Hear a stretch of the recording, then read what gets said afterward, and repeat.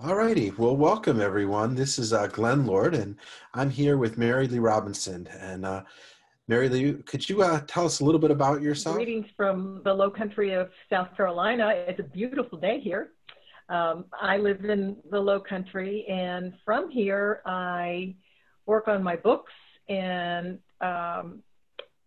do a lot of social media on the behalf of widows and widowers.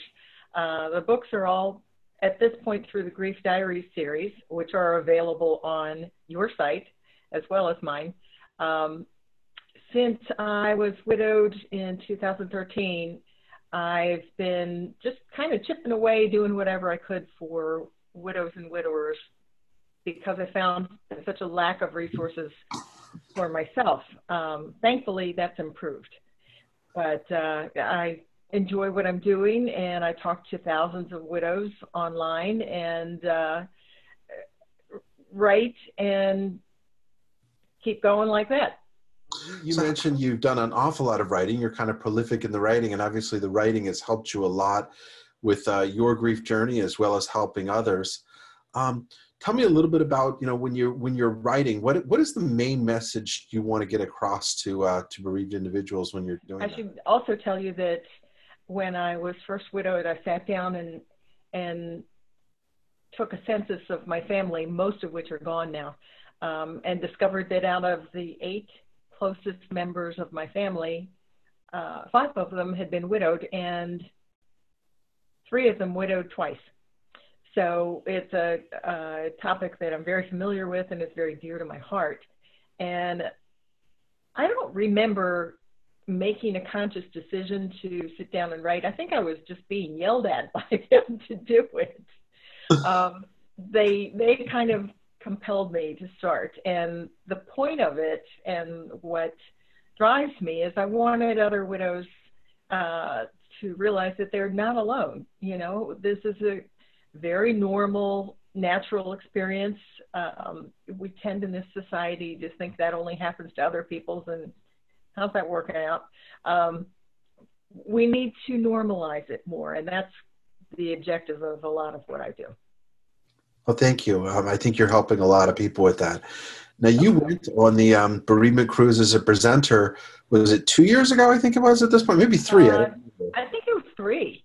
Um, I would very much like to have participated in the subsequent 2, and don't know about the ones coming up. But among my other hats that I wear is full-time caretaker for my mother who lives with me. She's 89, so being away 7 days out in the middle of the sea is just not an option for me right now. But that's I'm torn because I'd really, really like to be with you guys again, and the time will come when I am.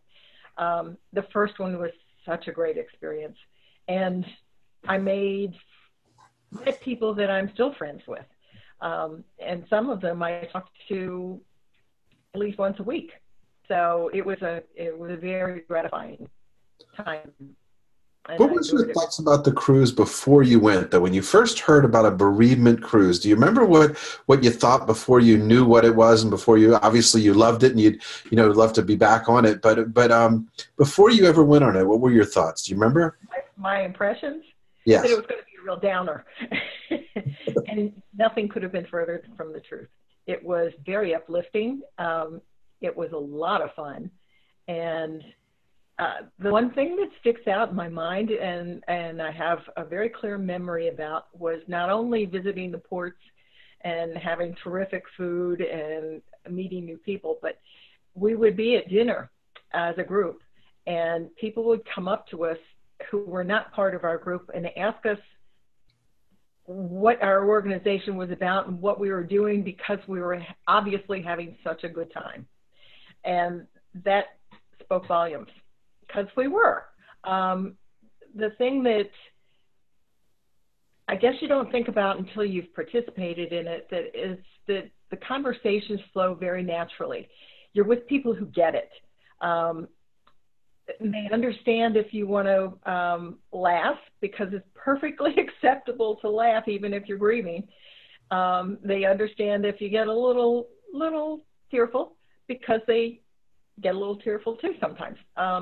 You can be yourself, And that's a tremendous blessing, particularly in this time that we're in, when we seem to have conjured up the notion that, like I said, death only happens to other people, happens to everybody. And we should get back to the place where we understand that.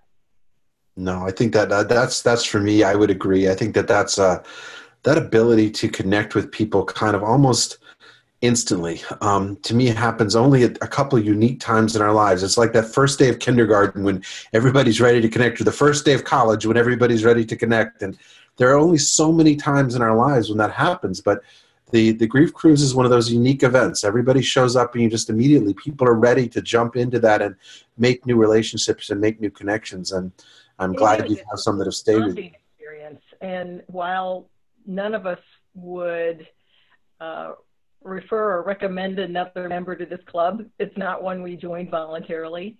It is a unique club, and it is a tight club.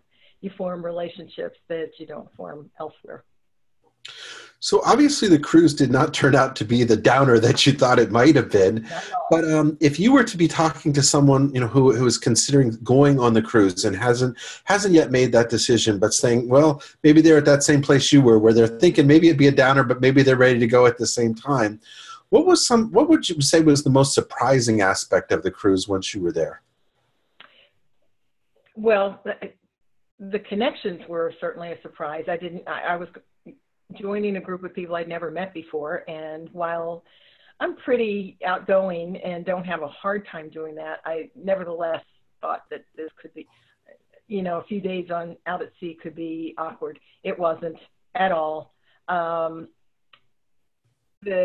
community that participates in this cruise are such warm and loving people that you're going to have a great time. And there were some very moving moments. The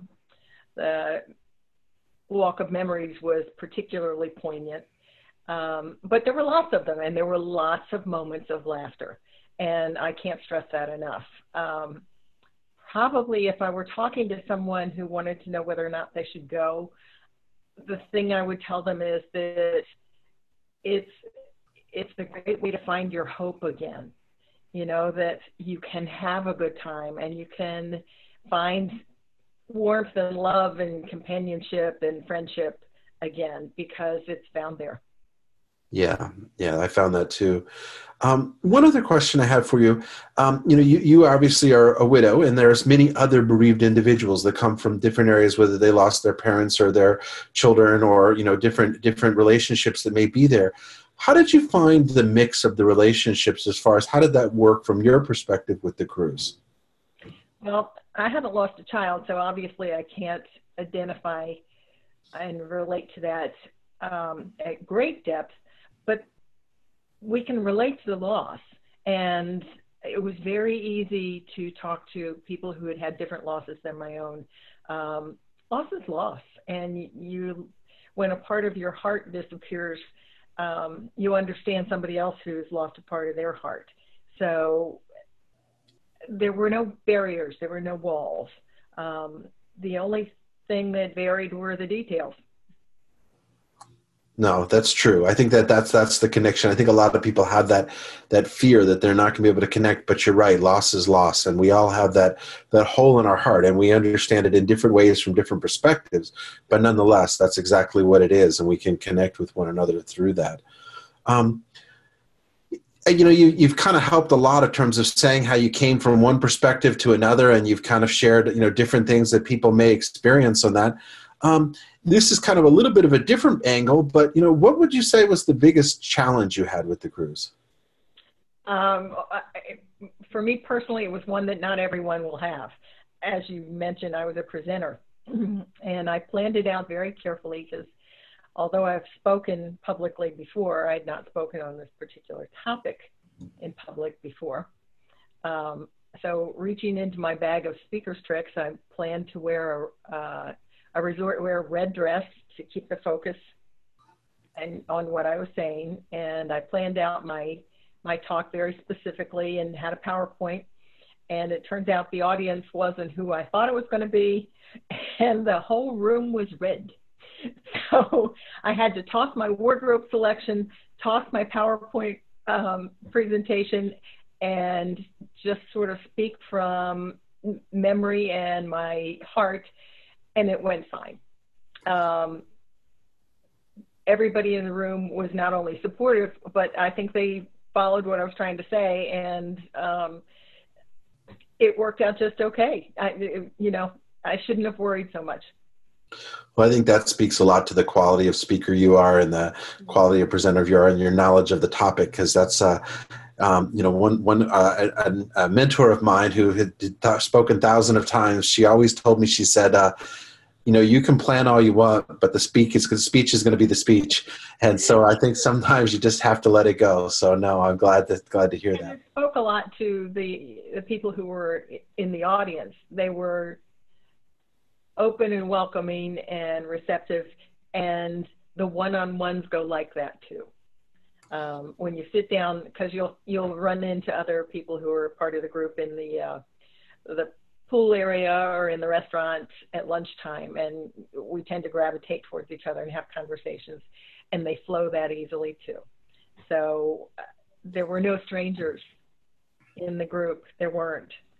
So that made my talk go a lot easier. I don't know that it's a tribute to my abilities as much as it was to the audience, but they were very welcoming and participated when I needed them to participate.